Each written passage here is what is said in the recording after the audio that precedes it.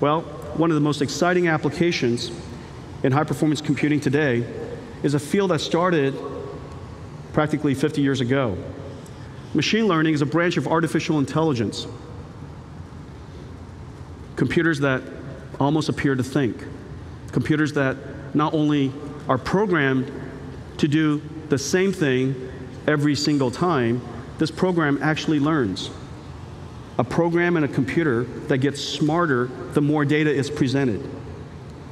Well, this is a pretty exciting time for data. As you know, we are surrounded by data. There are torrents of data from your cameras, from your GPS, from your cell phone, from the video you upload, all the searches that we do, all the purchases that you make. And in the future, as your car drives around, we're going to be collecting enormous amounts of data. And all of this data could contribute to helping machines be smarter and solve problems that we can't possibly solve by programming it. It has to learn its way to anticipating what is the best answer.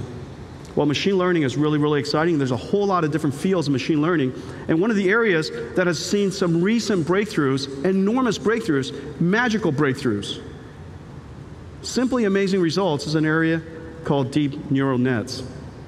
This is a really fascinating field. There are talks all throughout the week in this area. What's really amazing to me is that it's inspired by biology, computer programs running on massive supercomputers that emulates how the brain functions. And let me just explain very quickly how it works. Well, the way that we perceive an image, it turns out that the human brain has been designed to recognize edges. We don't see pixels, we see edges. And we have these neurons that are specifically designed, specifically learned to recognize edges.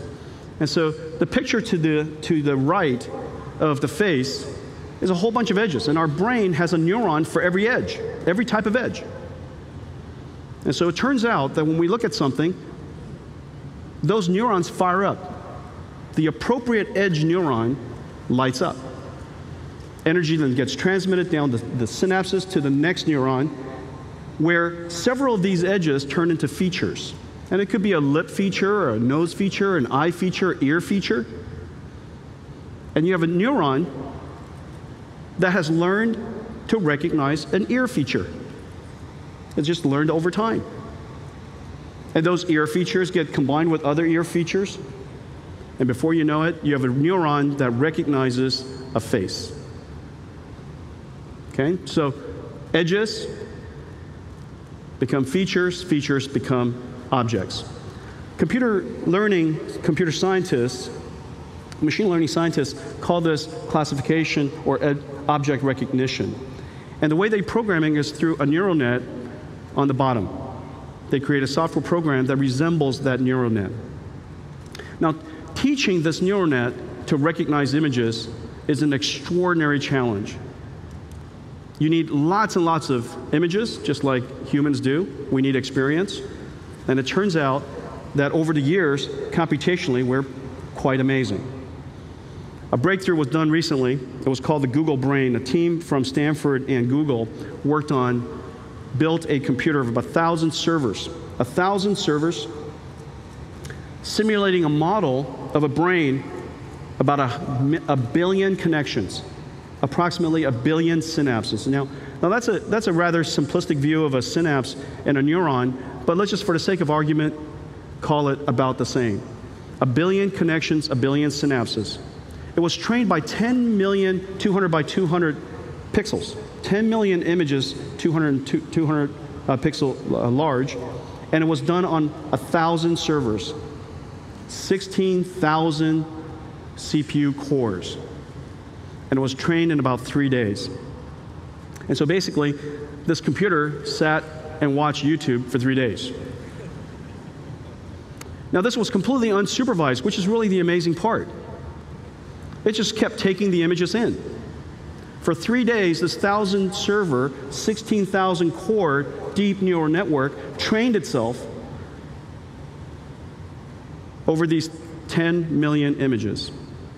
at the end of those 10 million images, it discovered that there are two types of things that show up on the internet fairly frequently. It recognized faces and it recognized cats. Now this is the other amazing thing. The two gray images that you're looking at, those are the result of the programmers figuring out what is the image that most excites those neurons. What is the image that most excites the neurons? Not what does it perceive, meaning suppose you close your eyes, and I ask you, what does a human face look like? Suppose you close your eyes and I ask you, what's a human face look like? What's a cat look like? Well, it turns out that in this case, asking the Google Brain, these are the two images that came back. And another way of saying it, this is what human face and a cat looks like to the mind of this new 3-day-old computer brain. Unbelievable breakthrough. Well, obviously, it's going to take a lot more than this to teach a computer deep neural network how to recognize all of the things that we know how to recognize. We don't recognize just face, we recognize specific faces. We don't recognize just cats, we recognize specific cats. And we recognize thousands and thousands and thousands more things. But this is what a great start this is. This is called the Google Brain. It took 1,000 CPU servers, 2,000 CPUs, 2 per server, 16,000 cores. It consumed 600 kilowatts of power. A computer that cost approximately $5 million to do. Now this is the amazing thing. So despite this amazing breakthrough, it's clearly true that this is just the beginning. Thanks a lot, Paul. This is a table, a chart from a researcher on machine learning, Ian Goodfellow, and he was comparing, and I think a lot of this data is extracted from Wikipedia, and it showed some of his favorite machines. There's a couple of GPUs in there, some supercomputers in there, and basically shows this: 1 billion connections is about the number of synapses of a honeybee. And now suppose we were to take, so this is Google Brain about a honeybee. It takes about 3 days to train a honeybee to recognize 2 things. Okay? Suppose we wanted to take and extrapolate from that, the Google Brain, all the way to recognizing capability, learning capability of a human brain. Well, it turns out we have about 100 billion neurons. Each one of our 100 billion neurons has about 1,000 connections to other neurons. And suppose we wanted to train this brain, it would take, obviously, a lot more images to iteratively train those neurons. Let's say that we do that with 500 million images. Well, it turns out, you do the math, 100 billion, 1,000, so that's 100 trillion. 100 trillion connections versus 1 billion connections. 500 million images versus 10 million images. All of that compounded together, roughly speaking, CEO math, okay?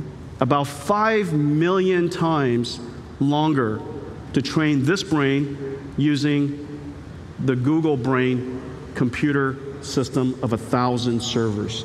That 5 million Google Brains translates to essentially 150 yotaflops. I don't actually know the English for yotaflops. I don't have to say that very often. But 150 million yotaflops, just to put in perspective, the output of the energy of the sun is on the order of yotta-watts. Okay, so yotta is of that scale. Y-O-T-T-A, not Y-O-D-A.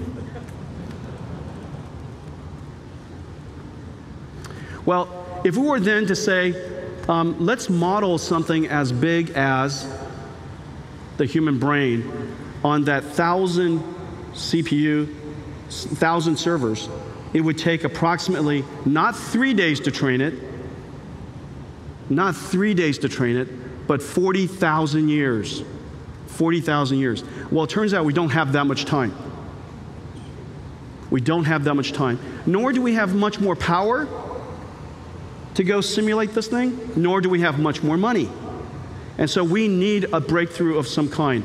And this is where the next amazing breakthrough happened. And I think this is what kicked it all into turbocharge. It is the reason why there are so many machine learning developments all over the world now, and the reason why there's so much machine learning activity here at GTC. Well, it turns out the same team at Stanford, led by Andrew Ng, and the engineers at Nvidia worked on this brand new way of tackling the problem, simulating now this deep neural net on GPUs. What took 1,000 servers of about $5 million is now possible to do on just 3 GPU accelerated servers. 3 GPU accelerated servers, 12 GPUs in total. And interestingly enough, these GPUs has 18,000 CUDA processor cores, and the CPU has 16,000 CPU cores. Similar number of cores, but of course, the computational density is on a completely different scale. It's 100 times less energy, 100 times less cost. Now, because of this breakthrough, any research department, any researcher, any company, big or small, can do machine learning at a scale of the project that was done at Google called the Google Brain. A huge breakthrough. Now, one of its major contributors is a guy named Brian Catanzaro. Brian and I were joking yesterday, and I just, for some reason, can't say those letters together in my brain. And so the 2 neurons that we had to fire up so that I can remember it.